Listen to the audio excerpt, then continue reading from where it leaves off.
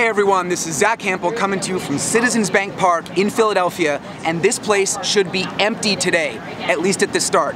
It's a single admission doubleheader starting at 3 o'clock. It's a weekday, a work day, kids are back in school. I'm thinking the first game, I might be the only person in the outfield. So my goal today is to catch a home run during the game, or during one of the games. 18 innings of baseball, all condensed into one video for you. Now the gates are only opening an hour before first pitch. There's no batting practice, I already took a peek inside the gates, no action on the field. So gotta get a toss-up at some point, and like I said, hopefully a dinger during the game. Let's do this.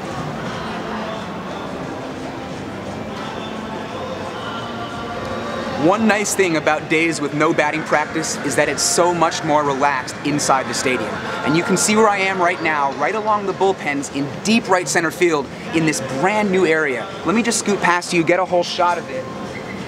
These stools did not used to be here, and it looks like this is just wide open for anybody to come chill and hang out. There's a similar spot at Dodger Stadium, which I showed in a video from earlier this year. You can see behind me Nationals bullpen coach Henry Blanco, just chilling there, making some notes, maybe for tonight's matchups. And this is a great spot to get toss-ups. You can see the pitchers warm up. The bullpen configuration here in Philadelphia is about as good as it gets in Major League Baseball.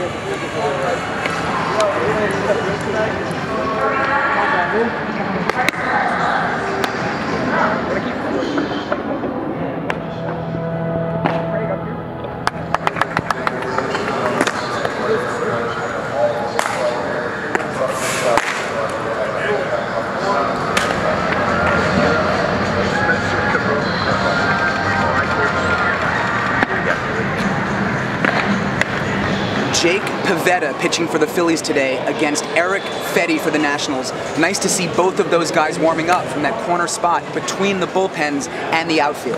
Now while I was down there, I got a baseball tossed up by someone on the Phillies coaching staff, Craig Driver. And then when I headed back up to the concourse overlooking the bullpens, I got another one tossed up by one of the members of the Nationals coaching staff. Not sure who.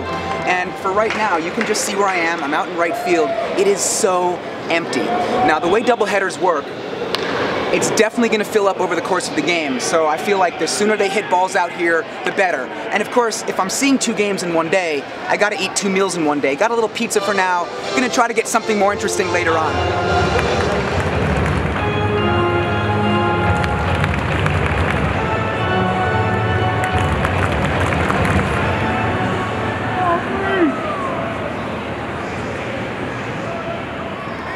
We are in the bottom of the 6th inning, and Eric Fetty is in control. He's only allowed 2 hits to the Phillies, and the Nationals are on top 2-0. Their first run of the game came on an opposite field homer by rookie Spencer Kieboom. I came really close to snagging that ball in the seats, and a few minutes later, I saw security surrounding the fan who did get that ball. And sure enough, they escorted him up the stairs, and I realized that's Kieboom's first Major League home run. So I headed over there during the next inning break to ask that fan what happened, if he got anything for the ball. He said that he exchanged phone numbers with someone with the Nationals organization, and he asked for a Bryce Harper signed bat and ball in exchange. That's kind of a big ask, but the guy said that the Nationals person said that they're going to see if they can do that and deliver the stuff to him in between games of the doubleheader. So if he gets it and he's back out in the seats with it, we'll throw a shot of that in the video.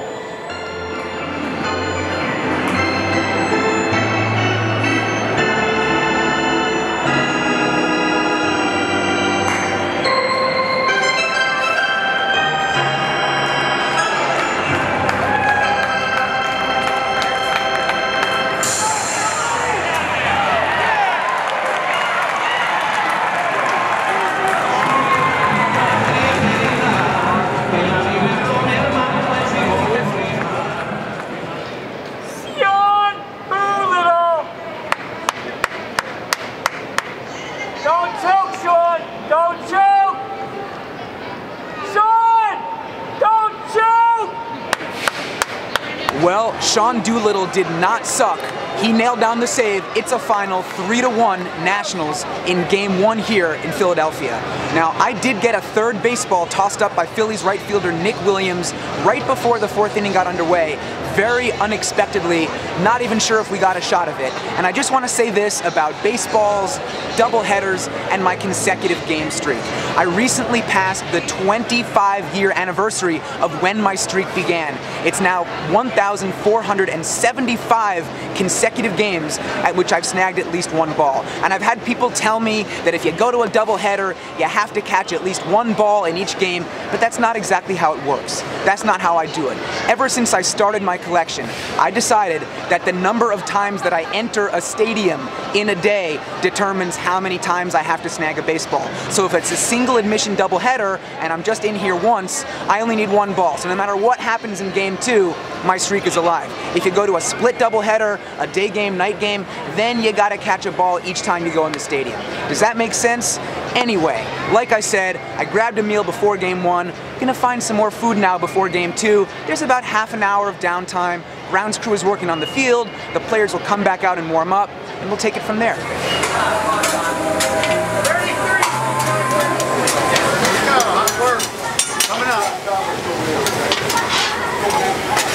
When in Philly, you gotta get some cheesesteaks. So I hit up a place called Campos, deep in the concourse in right center field, behind the bullpens, and I've got a couple of cheesesteaks tonight. But as I've mentioned in some recent videos, sometimes I try to be a little bit healthier. So both of these cheesesteaks tonight are actually vegetarian. You can see the one that's beef right here, quote unquote beef. This thing looks amazing. We got grilled onions smothered in cheese. I'm gonna make a mess right here, but time to take a big bite while I watch the Nationals warm up for the game.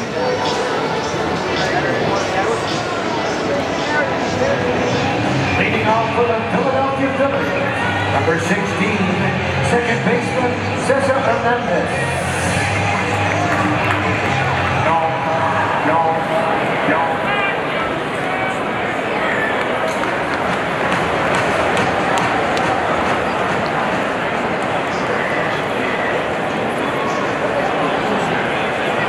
It's the top of the fifth inning here in Game 2. The Nationals are on top 3-0, and all three of those runs have been knocked in by 19-year-old Juan Soto. He just hit his 17th home run of the season, a blast well over 400 feet to right center field into the bullpens. And get this, that home run just put him ahead of Ken Griffey Jr. on the all-time list for Major League home runs by teenagers.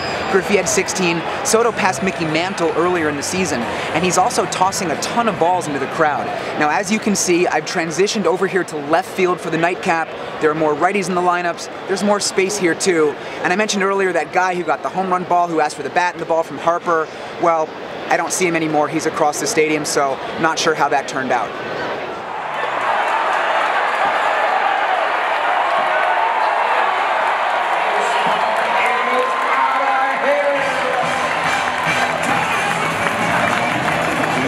Really messed that one up right there. Totally should have had it. Jose Bautista, long, high home run ball to left center field, and I misjudged it. I thought it was going to carry to me. I camped out, and it fell a couple rows short.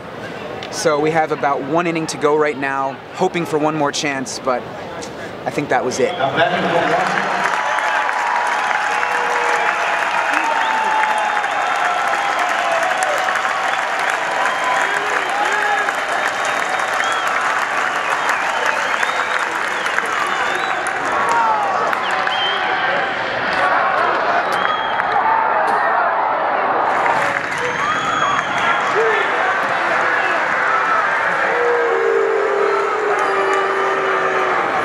Crazy game here tonight at Citizens Bank Park. The Phillies were within 1 strike of closing this thing out on several different occasions, but the Nationals scored 3 runs in the 9th inning to tie it. And the poor Philly fans were grunting and groaning as their team let things slip away. There were several different instant replay reviews. The umpires had to huddle up another time when there was confusion about the number of balls and strikes. If you can think of it, it pretty much happened tonight, and this game really seemed to drag on. Now, I thought that the Jose Bautista home run was going to be my last opportunity to get one. But what do you know? The teenager, Juan Soto, came up to bat in the top of the 10th inning, and I moved a couple of sections over to left center field. I just had a feeling, and sure enough, he launched one right in my direction. couple other fans reached up for it, we bobbled it, but I grabbed the ball out from under a seat. So you can see this baseball right here. And by the way, I'm closing this thing out outside the stadium, right where it all began many, many hours ago. Now, this baseball is my 8th game home run of the season, my 63rd lifetime. And it took me 19 innings of baseball to get this one. Really feels good. And it was actually my 5th ball of the day. I got the 2 before the first game, then a Nick Williams warm-up ball during the first game, and then in the middle of the 9th inning of the second game, Juan Soto threw one of his warm-up balls that a fan nearby bobbled. I picked it up, handed it to her. We don't have a shot of that. Happened kind of quickly. So yeah, number 5 on the day. And I did get a baseball during each game after all, what do you know? So no arguments about the streak and whether it counts or not. The 5 total today bring my lifetime number to 10,605. And man, it is late right now, we gotta go. I just wanna give a quick shout out to my friends at Campo's, that awesome concession stand. And what else? I think that's it. Have a good night, everybody.